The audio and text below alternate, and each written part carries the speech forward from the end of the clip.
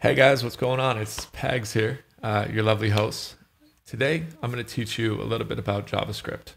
I've worked in capillary collection. I've been a software engineer for a dermatology company. I've been a software engineer for a data collection service and blockchain protocol, and a few other companies. So today, I hope to share some of my knowledge around JavaScript that hopefully can help you. What is JavaScript? JavaScript is the functionality of web development. It is the thing that allows us to have a button that gets clicked on YouTube and the button will flash and say you've subscribed, or when you like a video on YouTube, it'll give you the functionality to like a video on YouTube. A metaphor is HTML is kind of like the 2x4s and the foundation of a house. Right? If we're metaphorically building these digital houses in the web world, HTML would be the foundation. CSS would be the styling. It would be like the window panelings that we choose, the colors we paint the house, maybe the color we paint the fence. But the JavaScript is going to be the functionality, right? So when we open up the door, that's a function like of the door opening. When we flick on a light switch and the lights work, you can see these two lights behind me. That would be the equivalent of JavaScript in the web world. So with that being said, let's zoom back into the tutorial here. And I have a blank project.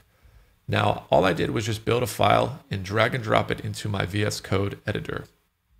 Now, over here in the JavaScript Explorer area, right, where it says JavaScript, the file that I've labeled it, I want to click on this new file, or I can right click this area and press new file. Either or, I'll generate a new file. But just what we want to do at a bird's eye view, we need to generate 3 files. One's going to be our HTML file. The other's going to be our CSS style sheet. And then the third one is going to be that lovely JavaScript file.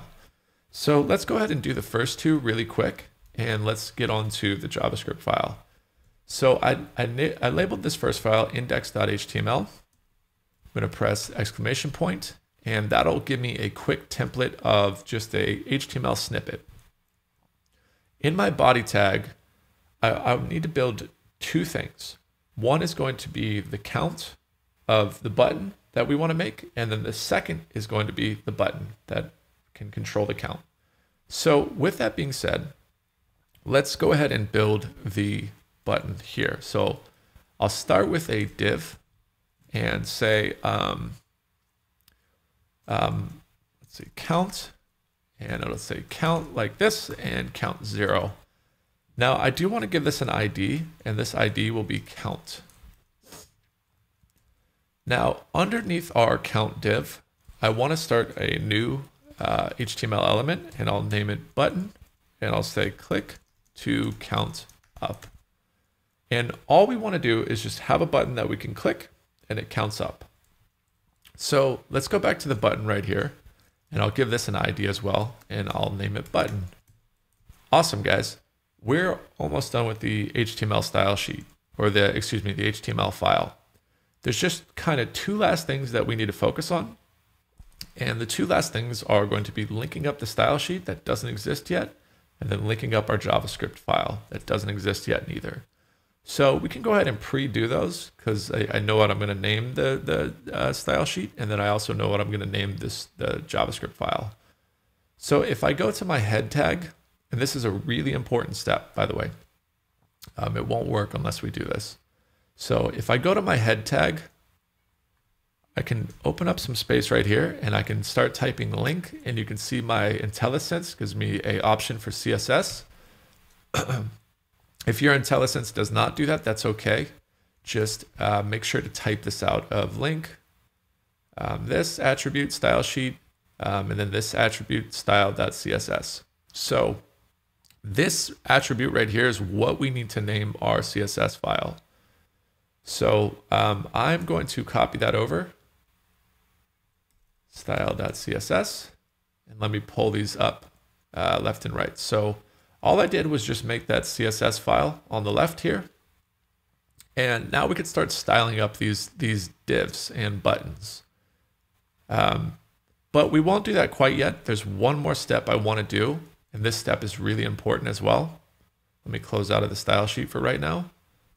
Is I want to come below the body tag, and I want to add my script. Now the script tag is going to look like this, and it has an attribute. It takes an src, and this src, similar to our style sheet, this is what we named our style sheet. In JavaScript, we now need to build a file or link up the file right here. So I'll say button.js, and this button.js, it just needs to be the exact name that we named the file of JavaScript. So I'm going to open my Explorer again, and here is what I'm referencing is we need to name our JavaScript file this right here, button.js. So button.js, and let me close out of that. I didn't mean to go to that file quite yet, but I just want to explain a point. You can name this button.js file whichever you want. It's just this needs to be the same name as this. If I want to name this a bunch of random letters for whichever arbitrary reason, all I need to do is just make sure that it's named the same, and the file would still be connected. So it being labeled button.js is not relevant. It's only relevant because we are deciding to build a button. I just want to make that point clear. Now I'm going to undo these changes. I'm going to rename it button.js. I just wanted to highlight the point that this needs to be the same name as this, and the style sheet, the style.css, needs to be named the same name as this. It's really important to understand. So that's just about everything that we need here. We can move on to the style sheet and then ultimately move on to the JavaScript bit. So let's build a style sheet. I just opened up the style.css, and I'm going to go live in my server. I have a button down here that says go live. If you do not see that, it's likely because your extensions, if you go to your extensions and you need to download live server, this one. And then if you still don't see that, maybe do a little bit of help on Google, or try pressing Command L and then O right after. That should fire open your live server. But so I'll press that, go live, and let me show you guys what just popped up. I now have this window that has the count and a click to count up. So let me push this off to the side so we can constantly see that. And I'm going to zoom or resize my windows. Let me even zoom in just a smidge, right? I'm going to close this HTML file. We no longer need it for right now, but we will come back to one point, which is these IDs and the one saying count and the one saying button. We will remember that for a moment. But let me close out of these two files. And I just want to focus on this style.css. So in the style.css, I'm going to put a star that stands for selecting all elements. And I'll say font family. And I'm going to choose a better font just to briefly style this up, just a smidge. We're not going to focus too much on the styling. I'll have a Tailwind tutorial in a moment, but I just want to edit some of this. So, and then I'll say hashtag button. And the hashtag button, this actually does relate to this ID. You guys don't need to follow me on this bit. I just want to show you guys why we said hashtag button. The hashtag button is pointing at this button here. Hashtag this button. The reason why the hashtag works is because it's an ID. If we said class and button, we would do the period. If we wanted to do all HTML elements named button, we would just do that. But because we're using an ID, I can go ahead and actually just say hashtag button, and my CSS style sheet now knows we're talking about this element. Okay, let me close out of that and you guys can follow back again. So if I go down here to button, I can now say color, and this will change the text color to white, and I'll say background color, and we'll just choose something. I'll say blue, that's perfectly fine.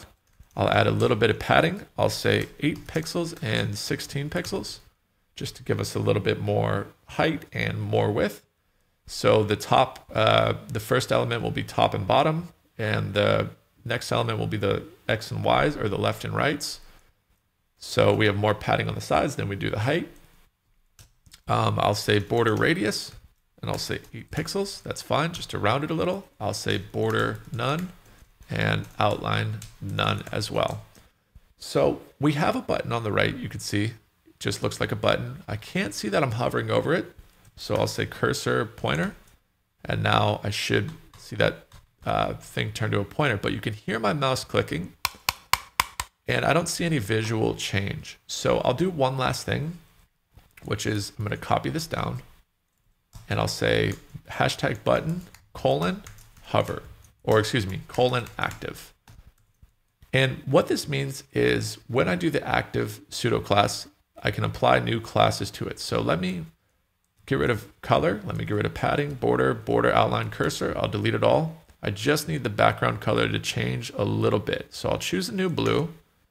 And now when I click the button, I should see that it changes. You can hear me click, and you can now see visually that the button is just changing for a moment. So that works great. Now let's go ahead and style our style sheet. Or excuse me, let's link up our JavaScript file now.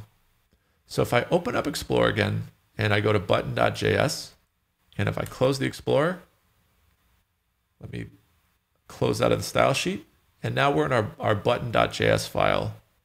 Now, I want to reference the index.html file one more moment before going into our, let's see, I needed to open up. Why is it being a pain? Oh, there it goes. Boom. Okay, so I need both the style.css and the, I need both the index.html file and the button.js file to make this point. So I'm going to bring the button.js file left and right. I just want to make a point. We're going to need to make sure that one, this script tag, again, let's just verify, make sure that it says button.js and the file, the JavaScript file we're working in is button.js. And the second thing we want to do is now look at the elements that we want to bring into our JavaScript file. So this JavaScript file right now is blank. It has no idea what we're pointing at. It has no idea what to do. So we now need to define the first item that it's going to pull in from the HTML file. So the first item we want to pull in, I'm going to say const button. And again, we can, similar to the file, we can name this whatever we want. I'm only naming it button because it's relevant to what we are building. So I need to say const button is assigned to document.getElementById. And if I make just a little bit more room, we should be able to see that whole thing. So const button equals document.getElementById. And what I want to do in this document.getElementById is invoke it and put a button in there. Now, the point I want to make between these two files is this button can be, again, named whatever. It's just pointing at this ID. When we call it button, it's pointing at this ID right here. When we say get element by ID, it's pointing right here. So again, this can be named whatever, but these two things just need to be named the same. You guys do not need to say all these random letters. I just want to prove that point, that these would actually still be linked up. But what I want to do is move it back to button and change this back to button. It's just very important that this ID right here is the same thing as this. It's not relative to this naming. This is just naming it how we name it in the JavaScript file. But this, again, quotes right here needs to be the same as the quotes right here. I'll put it that way. So, and likewise with the count, we'll do the count in a moment. We won't do that right now. Let's just do the button. So I closed out of the index.html file. And what I want to do is build a variable called, well, I could say count equals 0. And this is just going to end up being our number right here. But the next thing I want to do is build a function. And this was the part that I mentioned earlier of building all the doors that open in the house, or if you click a like on YouTube and the like will change from 42 likes to 43 likes after you click it, this is what it is doing behind the scenes. So I want to build something called a function here, and I can name this function whichever I want. So I could say handle button count. And this name is just something we can choose. Again, I can name this a whole bunch of random letters and count if that's what I know it's going to be. The only reason why I'm naming it handle button count is because that is a pattern that I've got into, is handle and then what I want the function to kind of do. And then I want to invoke the function at the end here with 2 parentheses, and then I want to do my curly brackets, 2 of those. And this is what I should be left with right now. So we have const button equals document.getElement by ID. It's pointing at the button. We've built a new variable called count, and we've assigned it. Oops, did not mean to say count D. But we've assigned it to 0. And now we've started our function handle button count. Or I can even say handle button click. Whichever you want to name it, that's perfectly fine. Now in this handle button click, I'm going to say console.log button is clicked. So if we go back to our live server, if I open up the console, either by pressing inspect or command option I should see my console. I'm in the mobile view. I'm going to take it out of the mobile view. And you could see that if I click this button, we're actually not going to see anything happen. So if I click this, boom, we could still see our CSS doing this, but nothing is going to happen because we've yet to give this button this functionality. So what I want to do is one more thing. Is say button.add event listener. And you can see that it says click. And then finally, we want to pass in our function, handle button click, comma, boom, handle button click, just like this. So now our button from the HTML sheet is listening for a click. And when it clicks, it's going to fire off this function. So however you want to order these things is up to you guys. When we use the term function, functions, they do something called hoisting, so they can actually work out of JavaScript's single thread. But enough of getting too far behind the scenes. Let's just talk about again one more time what is going on. Is we're listening to that HTML element, so this blue button that we labeled over here, this button right here. And we're listening for that click. And when there's a click event, we are going to fire off this function. So now when we press the click button or click to count up, we should see this console message. Button is clicked. Let's click. Button is clicked. And there it is. So the last bit of logic now we want to do is add the count into this function. We want to count up and we want to see it on the DOM. So let's do something like this. We'll say count, we'll say plus equals 1. And what that basically is saying is count equals count plus 1, right? This is just the shorthand of doing this. And all I'm saying is count is assigned to the count plus 1 more. That's all I'm doing. This is just the shorthand for it. And let's go ahead and console log this count now. So now when we press the click to count up button, we should see the count go from 1, 2, 3, 4, as we're seeing here. But we're not seeing it on the DOM. And the reason why we're not seeing it on the DOM is because the DOM being this window over here is because we're not pulling that element in and then assigning that that new value to the DOM. So let's do that now. Let me go ahead and pop that off screen. And what I want to do is go back to my HTML file, and I want to look at what I named it here. And I named it ID equals count.